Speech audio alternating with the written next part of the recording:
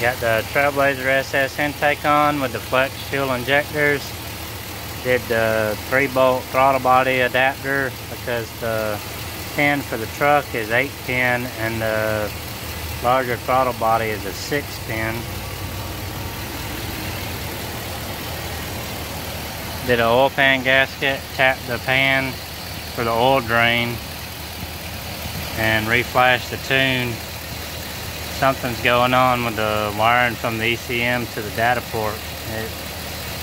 It keeps erasing the tune, but it won't write back, so I had to build a bench harness and was able to reflash it and get a file in it. So hopefully I can figure out what that is so I can get some data logs and get my air fuel dialed in before we get to the turbo.